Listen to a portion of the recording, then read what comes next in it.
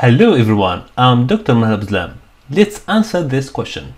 How to saturate correctly a controller? In fact, most people commit an error in saturating the control input. Let's take the case where we have a continuous time controller. Suppose that we have this closed loop where we have here our system, and suppose that we have this controller and we put here our saturation block. In fact, this closed loop is not correct. Why? Because if you observe, we have here an integrator. In fact, we don't have to put our saturation block after the controller in which there is an integrator. In fact, we have to only saturate the integrator. But how?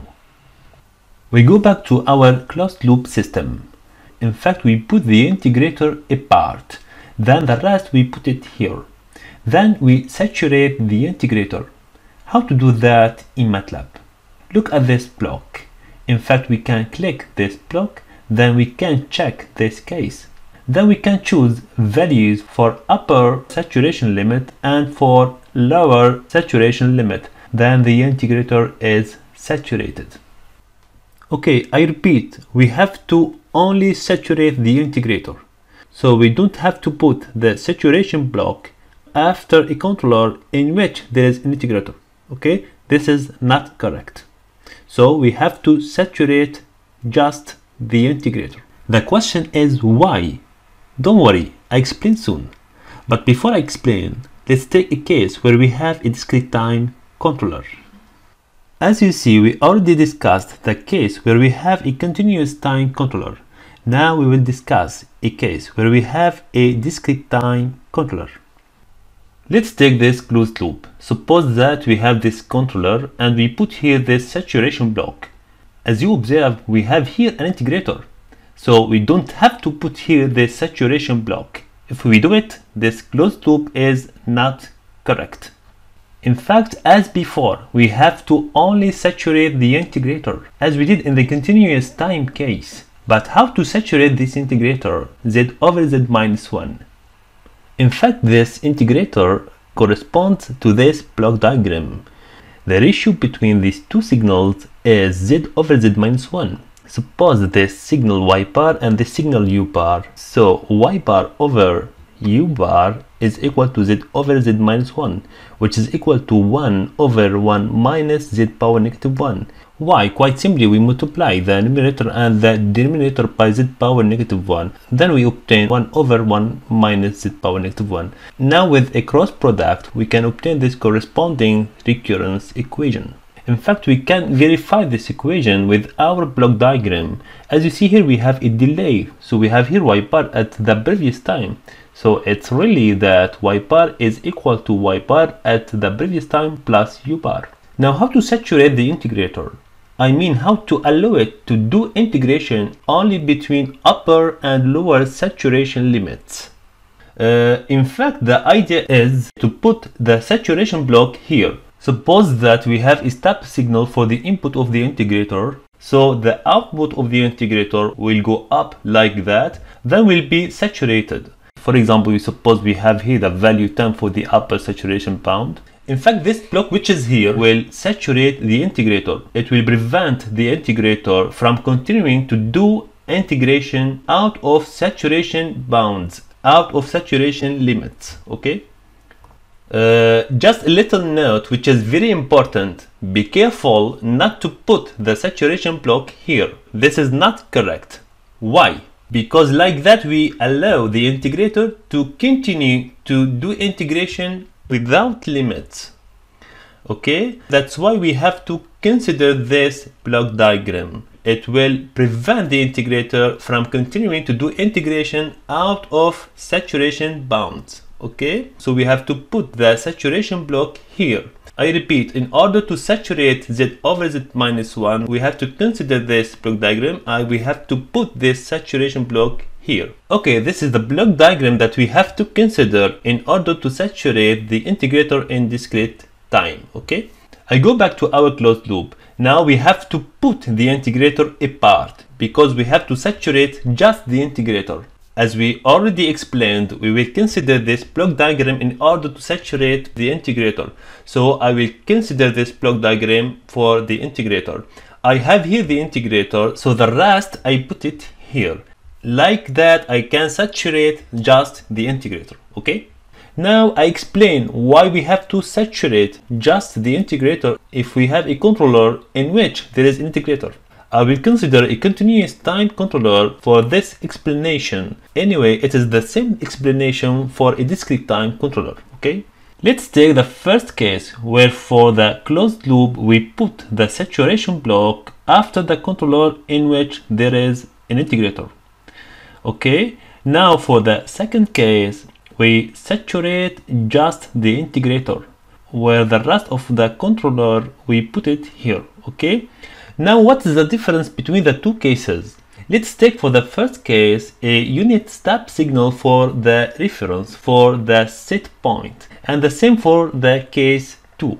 Now what can happen for the signal control input U for the case 1? Suppose we have the value 2 for the upper saturation limit, and for example we have 0 for the lower saturation limit. We suppose the control input U reaches the upper bound at the time t1. So from t1 this signal is saturated. Okay. Now what can happen for the output Y? Suppose for a stable system the signal Y takes this form.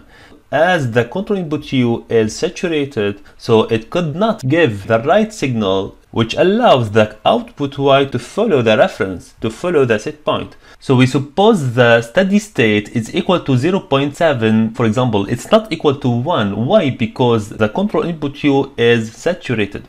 Now let's know what can happen for the signal. In fact, from 0 to the time t1 we have the same signal which is after the saturation block.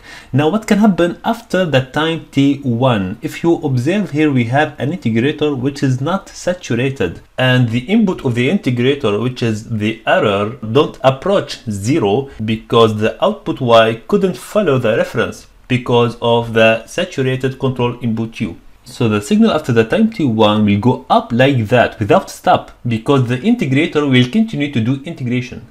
Now for the case 2, let's know what can happen for the signal control input U. In fact, from 0 to the time t1 we will have the same signal. Then from the time t1 this signal will be saturated. So we will have the same signal as in the case 1. And therefore for the output Y we will have the same signal as in the case 1.